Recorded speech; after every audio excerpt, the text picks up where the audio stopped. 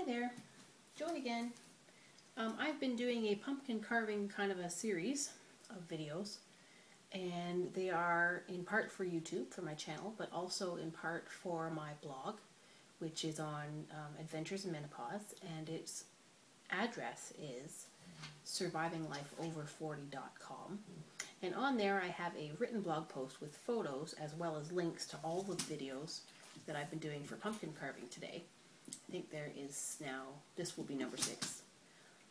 So we started out very basic, pumpkin carving 101, and we've done a couple fun things. We've learned how to do some 3D elements on our pumpkins, and we've learned about taking the skin off in such a way that will allow the light to shine through the pumpkin for some of our designs. And today, at the last pumpkin, I've gotten maybe a little carried away. I'm trying something different. Basically, if you decide you want to carve a pumpkin, nobody said it has to be a monster or a ghost or a spooky face or any of those things. You can do it any way you'd like. You can have any kind of design you'd like. Like one of the videos today, I did a haunted house on one. This one I've decided to get a little bit girly with it. I've already emptied it out and cut off my top.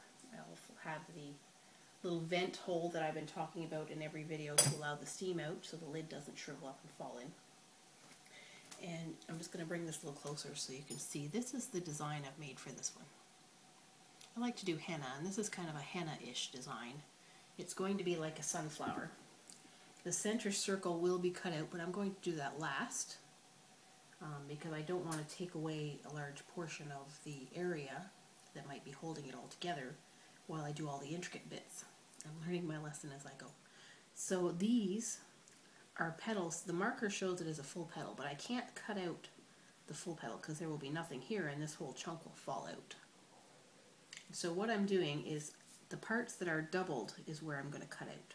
There's going to be a section from here to here on each petal that will still be attached, and that is what will hold this section in place. Alright, so there will be an empty hole, there will be the flower petals, then there will be a space, and then the other flower petals are just going to be cutouts here. And I've got some curliques. I'm going to poke some holes and things. I'm going to have some fun with it. I've got myself like a wooden skewer thing I can use to poke holes. I have my good old-fashioned peeler that when you poke it in and turn it around, end up with a nice hole. And I've got my itty-bitty tool that I've been using all day to get all around all these little corners. So I think it's going to be fun. This might take a little while because it is a little more intricate, so I may at some point pause it and do it in 2 parts if it starts getting too long. But first off, I'm just going to get started. I'm going to poke some holes in some of the areas that I need to cut so that I have all my holes ready to go. Because as I've said before, this doesn't have a pointy tip. So it will go through the pumpkin, but if you spend all your time forcing it through the pumpkin, sometimes you can break the blade off, and I have done that before. And since I use it so much, I don't want to do that again. I want to make sure I have my handy-dandy gadget until the bitter end, so to speak. So I'm making starter holes every time I use it so I have some place to put it. Oh, my dog's just been moaning and groaning all day. Maybe he doesn't feel well either. It's hard to say. Also, my tummy was rumbling because I hadn't gotten around to eating anything today. So I have chicken in the oven, and if the chicken gets done, I'm really, really hungry, and I may just stop the video and go eat my supper. So yeah, it might end up being 2 parts. Okay, so all of the flowery petal parts I think I now have little holes for. So I'm just going to start sawing away. And like I said, I'm going to start where the lines join together. And I'm basically cutting out a bit of a rounded V shape to be the outside edge of my petal.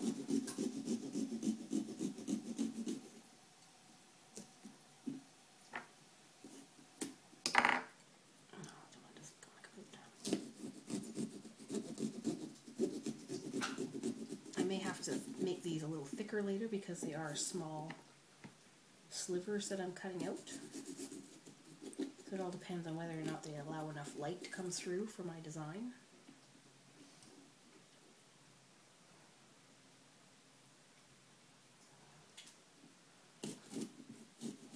have to leave enough attached part here. If I leave, I just realized, if I leave all of this part attached, but I cut all the way around it and join each of these, then this whole piece will come out, and I don't want the whole piece to come out, so I'm leaving some space. The petals may not end up being exactly symmetrical because some of them will start farther up the flower than others in order to make sure that I don't accidentally cut it off. However, I'm not looking for perfection, I'm looking for fun and creativity. That's what I'm doing. And since I have filled up my junk bag full of goodies and goo, I am poking my pieces into the back and I'll dump them out later. I've done so many pumpkins today, I've just got a great big garbage bag full of goo. Alright. So far so good. That line ends there, that line ends there. I've got little pieces in between each one that will help hold it together. So I think I'm going to alternate. Every other one I'll go a little farther down. And that way it looks kind of like it was meant to be that way. Part of the pattern. When in doubt, find a way to make it look like it was part of the plan.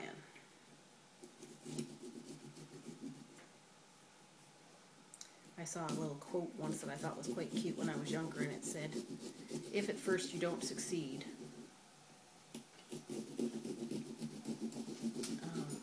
the second part of one of them is, if at first you don't succeed, hide all evidence that you tried. Which at the time I thought was quite cute, but nowadays I've kind of figured, oh, well, nobody's going to succeed every time they try something new, so I have no problem letting people know that I may have made a mistake, because I intend to learn from it.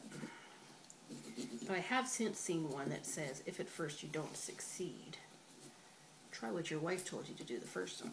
I thought it was quite funny. There we go. That one was giving me a hard time. So here's what we've got so far. This is how it's going to look. And I'm just going to do this all the way around. And that one I started all the way down, so this one I'm going to start a little farther up.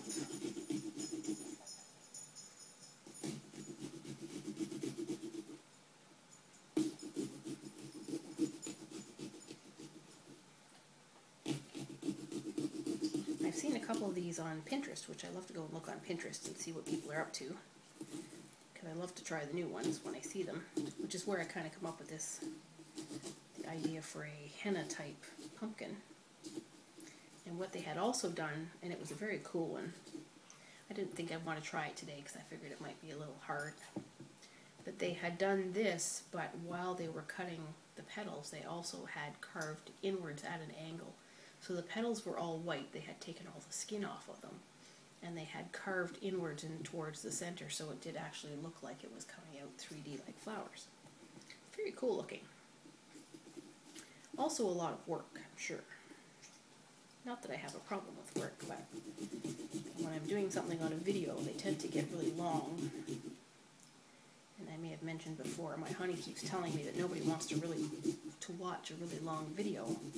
They would rather do something that's like a short, sweet video. And I haven't yet been able to actually make a short, sweet video because I talk too much. But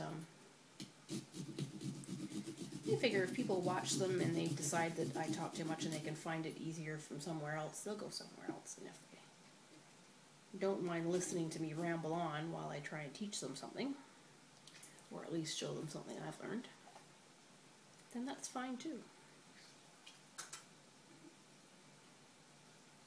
Oops. Ooh, I missed. I suppose that's a good thing of using these little guys, is they're not sharp enough to actually hurt you if you stab yourself with it. If you sawed your finger, I'm sure that you would still manage to hurt yourself, but you just slip with the tip of it, unlike the knives. I'm going to walk away bandaged. Okay, so I don't know if you can tell in the photo or not, or not the photo, but the close-up when I show it to you. But the outside of each flower petal has a larger gap than the inside, so I've kind of widened it out towards the end of each. And once I get my light in there later, I'll be able to tell if I need to make any of these areas a little wider to let more light through. Pretty sure that one needed it. Most of them look pretty good. So this is what I've got so far. If you can see that. Now, I could do what I did with the owl, which is peel the skin off of these petals here. I don't think I'm going to. I've done my peeling for the day. I am, however, going to cut a little bit in the center. I want to have a slot in the center of each petal just for interest's sake. It's not really accomplishing a lot, except to allow a little tiny bit of light down through the center of that petal.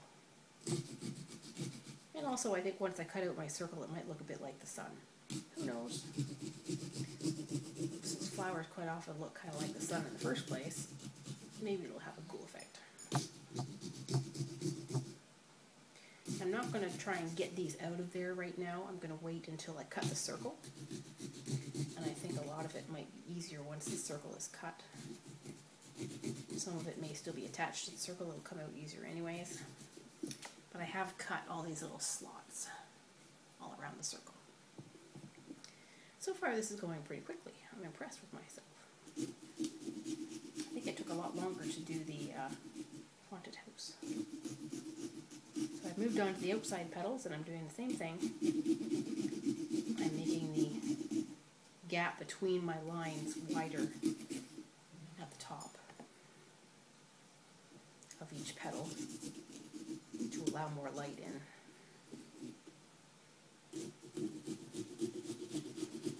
And basically, if you're, I'm not going to say new at drawing, if you don't think you're very good at drawing and you're worried about whether you can make flower petals, really each petal is just a triangle. But instead of making very straight lines with your triangle, you're curving them a little bit. And that's a flower petal. You can make almost any flower with petals shaped like a curved triangle. So, most people can manage to draw a triangle, I'm pretty sure. That means that most people can manage to do this design. I think the curlicues are actually the harder part, simply because we're so used to seeing circles that are perfectly straight because they're on things that have been machine made, lids and all that kind of stuff, that when we draw a circle we have a hard time getting the circle straight because every time we see it we think, oh, it's not perfect. I'm not too worried about whether it's perfect because it is cut by hand. It's part of my design. If I was a machine, okay, I'd be upset if it wasn't perfect. I'm far from perfect. And so each curlicue is going to be slightly different. They're not all going to be perfectly round. They're not going to be the same size. And if you can let go of that worry that you're not making perfect circles, then you can have a lot more fun with it. And that's my dinner. It's just going to keep on beeping at me too. So I will finish up my outside petals. I'm just going to shut that up.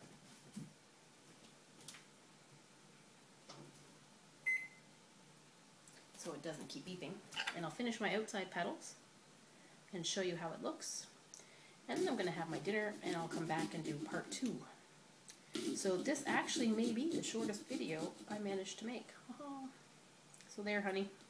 I can do it after all, as long as I stop to eat in the middle of it.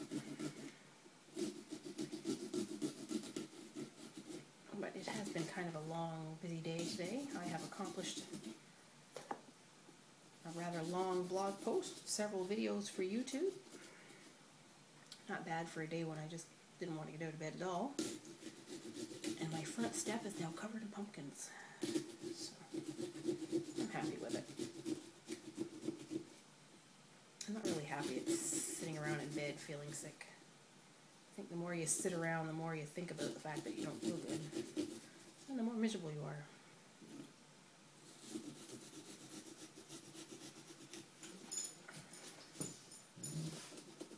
I don't think I got that very wide. I'm probably going to have to widen that out after. But, in the meantime, here's what we've got so far. Didn't take long at all, right? So I still have to cut out my center, but these pieces have been cut. The petals and the outside petals have been cut. So I'm going to pause this, and part 2 will be getting the curlicues done, poking holes, and doing the center. So I will see you in a bit.